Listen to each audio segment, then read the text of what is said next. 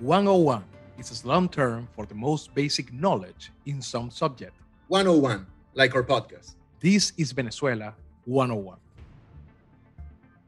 Hello, everyone. Welcome to the first episode of Venezuela 101. I am Miguel Pizarro. And I'm Melanio Escobar. In this podcast, we will interview different experts to discuss the main political, economical, and social issues in Venezuela, with the intention of having a broader and deeper understanding of the crisis that our country is going through today. But first, before introducing the topic we will address today and our first guest, we would like to invite you to listen to the trailer that we have published last week, which is available on this platform. If you haven't already done that, you will be able to listen to some of the topics that we will speak about from now on every 2 weeks and a little bit more about the foundations of this podcast. Well, now to get into the subject, the first issue we wanted to address in Venezuela 101 is human rights violation. Reports from the UN Human Rights Council, the International Criminal Court, the fact-finding mission, as well as organizations and activists have continuously denounced that systematic violations of human rights by the Nicolás Maduro regime in Venezuela. Political, economic, and social rights are being violated daily, and the victims have nowhere to turn to justice or reparation. To explain more about this issue, today we're being joined by Tamara Taraciuk. Tamara is a lawyer, and she's currently the Deputy Director of the Americas Division of Human Rights Watch. She began working there as a fellow in 2005. She covered Mexico and Venezuela for Human Rights Watch and worked on several countries in the region as senior researcher. Prior to this, she also coordinated a project on citizen security in Latin America for the Woodrow Wilson International Center for Scholars. She also worked at the Inter-American Commission of Human Rights of Organization of American States. Welcome to Venezuela 101, Tamara. Thank you for having me. It's a pleasure to be here talking to you about Venezuela. Tamara, it is a pleasure for us to have you here. As Miguel mentioned, the human rights situation in Venezuela has been on the table for many years now. Human Rights Watch has also been one of the organizations that has worked to inform on the crisis and making it more visible. In your experience, is there any moment that you consider has marked a turning point for the international community to place an emphasis towards Venezuela? Human Rights Watch has covered the situation in Venezuela for decades now, and it is true that a while back it was a challenge because we had to convince the people that the situation in Venezuela was really bad. I think one of the turning points was the repression in 2014. At the time when we started documenting the incidents of arbitrary arrests and torture, there was still this idea that, it was a bit of an exaggeration from Venezuelans, given that Venezuela is the country where soap operas come from. But the truth is that as we started exposing the details of cases and the brutal torture, and as it usually happens, people get killed on the streets and they make headlines. So I would say that repression was a turning point. The repression in 2017 as well. And, it was then a matter of putting together all the facts and talking about, repression on the streets, the detention and political disqualification of opposition leaders, and how that eventually turned into a much broader crackdown on dissent. We ended up talking about abuses not only committed against protesters or against people with political opposition, but actually it ended up including doctors or journalists or human rights defenders. And that is what started to make international headlines and make people pay attention. I would say that the challenge today is the opposite, right? Venezuela is a country that faces 3 simultaneous crises. There's still a crackdown on dissent. There's a humanitarian emergency. There's a consequent refugee crisis in the region. And today, we are struggling to get the international attention to care and pay attention because we are looking at a country where everyone knows all of these human rights problems are happening. And, as I said, now the challenge is how do we get the international community to turn their eyes to Venezuela when everyone knows that all of this is happening. And in fact, authorities are making a concerted effort to show that the reality is much better than what is actually happening on the ground.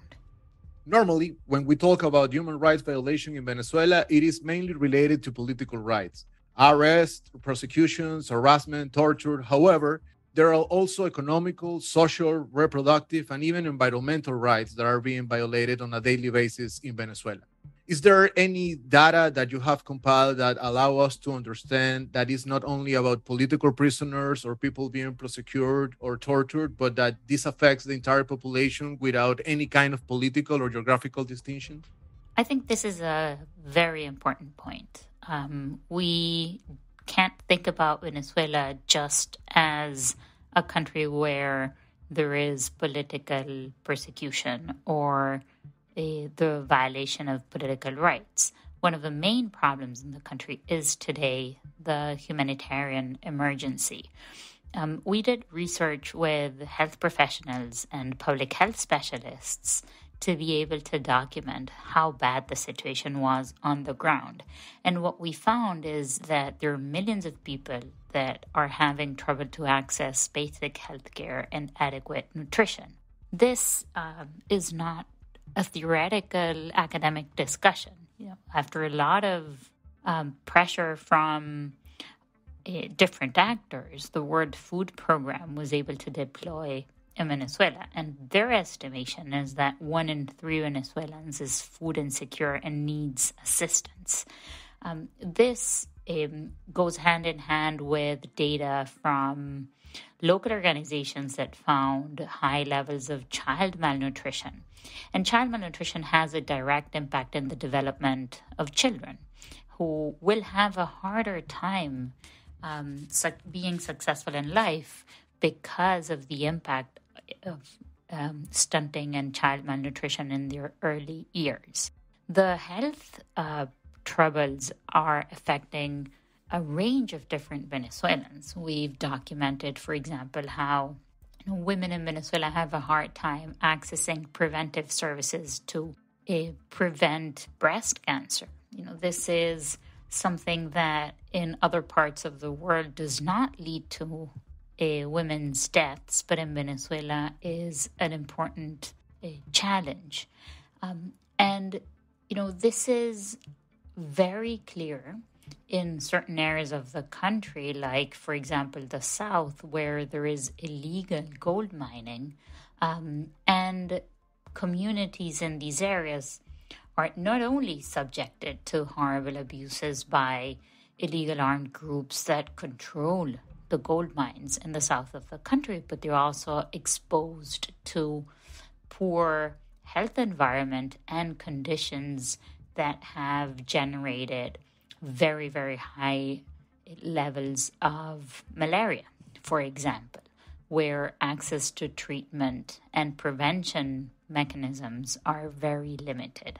So, when we talk about the humanitarian situation in Venezuela, it's not just the data and, sharing that a very high percentage of hospitals in Venezuela, for example, don't have access to water, but also explaining how that has an impact on people's lives. Because if you're a doctor and you work in a hospital without running water or with intermittent running water, then the consequence is that you can't wash your hand between seeing one patient and the other, and that just exponentially increases the chances of transmitting diseases.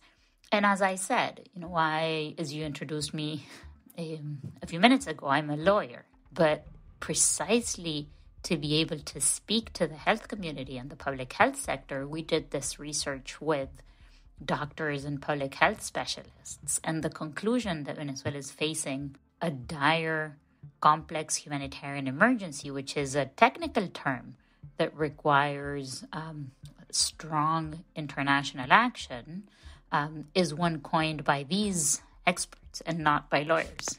Tamara, what can you tell us about the mechanisms such as the fact-finding mission or the Office of the UN High Commissioner for Human Rights?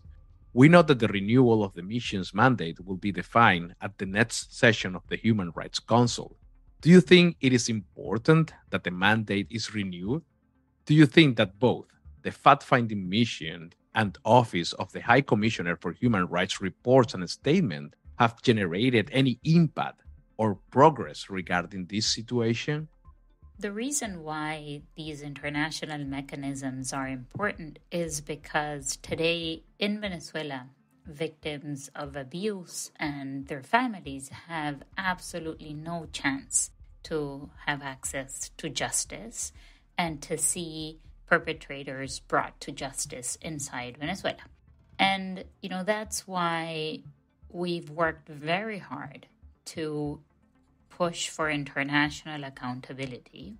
Part of this has been sending information to the prosecutor's office at the International Criminal Court, which, late last year decided to open the first investigation into possible crimes against humanity in Latin America. That was a huge step because the prosecutor's office and the International Criminal Court can actually investigate individual criminal responsibility and not just state responsibility as other international monitors can determine. The fact-finding mission has been instrumental in pushing for conditions prior to the decision of the ICC prosecutors' investigation.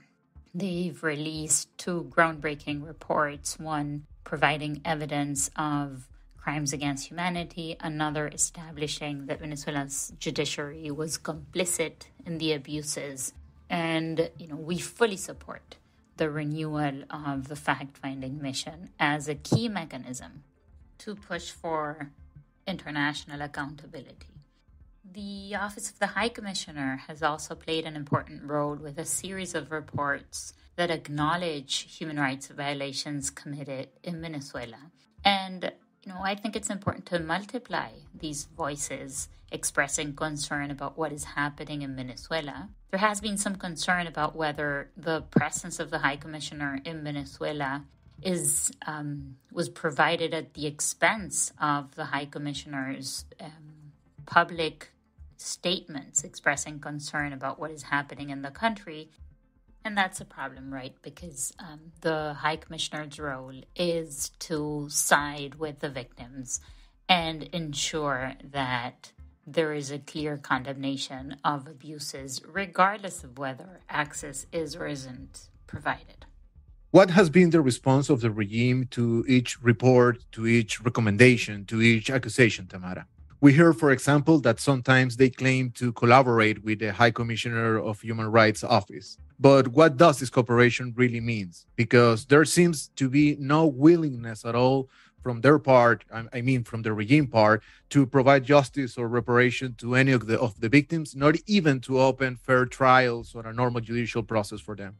The typical response by the regime to critical reporting by human rights monitors is just saying it's a lie or attacking the messenger.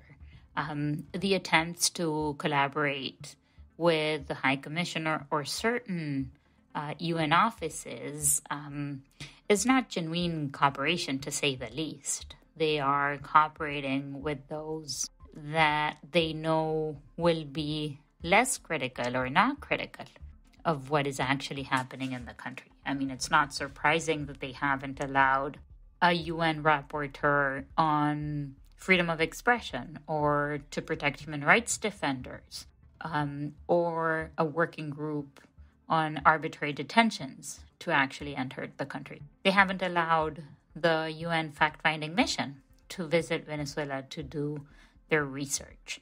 And that is precisely because this is a false attempt to try to show that Venezuela is changing paths and moving towards being a country that can belong to the international community. And in this context, it's critical to set the bar high and to ensure that the message by like-minded governments and by all of us who are concerned about democracy and human rights in Venezuela is consistently that, these fake gains won't really do the trick. Finally, Tamara, what do you think has been the role of the NGOs, the activists, the civil society, and even of the victims in generating some kind of change between the status quo in the context of the systematic violation of human rights by the Venezuelan regime? How can we make more pressure to generate any positive outcomes? I admire the work of Venezuelan human rights defenders and independent journalists who, even in the face of threats and a very hostile environment, have continued to bravely do their jobs and expose the reality in Venezuela, what is happening in hospitals, in detention centers, the abuses that are being committed by security forces, the corruption. And all of this is accompanied by victims of abuse and their families who dare to stand up. And, these are the people that need all the support they can give. We can't allow a situation in which their options are silence inside Venezuela or exile. We need to ensure that we can support their brave efforts to continue exposing the reality in the country without suffering consequences or putting themselves at risk. From everything that Tamara has said, I would like to highlight the importance of amplifying the voice of those who show their concern about what is happening in Venezuela, in order to continue calling the attention of international community and the justice mechanisms, as well as the importance of giving a voice to the millions of victims of human rights violations which are committed daily. And I say millions because inside of a country, as you mentioned, Tamara, there is a basic issue that is underlying above all the conditions, and that is the complex humanitarian emergency, which today, according to the UN numbers, affects more than 7 million people in Venezuela. For me and for us, this is an essential, and it's really important to increase all the pressure through this accountability mechanism. Renew the mandates, like the fact-finding mission mandate later in September in the Human Rights Council, and listen to the testimony of all the victims, because that is what will allow justice and reparation for all and everyone inside of the country. What do you think, Melania? Yes, and I agree with you, Miguel. And I also want to say that I share with Tamara the admiration that she mentioned for the NGOs, my colleagues, the doctors, the humanitarian workers in the country, and who are still there denouncing daily, subject to censorship, self-censorship, intimidation, putting their lives and their families' life at risk in order to make visible everything that is happening in our country. And I also want to highlight the work of those like us who are exiled after being victims of that persecution, but who continue to seek always to support those who remain on the ground and to show the world the true face of the regime. And with this, we end today's podcast. Thank you, Tamara, for joining us today. Thank you for your time and for your efforts and for all the extraordinary work that you and Human Rights Watch are doing for Venezuela and in general for the human rights situation all over the world. You have our deepest appreciation. Thank you. It's a pleasure to be able to have the opportunity to talk about all of this. Venezuela is a country I care deeply about. And, it's important to continue finding opportunities to talk about what is happening there. It's our job to ensure that people continue to care and pay attention. Thank you so much, Tamara. This was the first episode of Venezuela 101. If you enjoyed this podcast, please share it, spread the word with your colleagues, family, and friends. Follow us in our social media and leave us a comment at Miguel_Pizarro, at Melanio Bar, and don't forget to share this content. A new guest is going to be with us every 2 weeks on Spotify, Apple Podcasts, Google Podcasts, Anchor FM, and YouTube.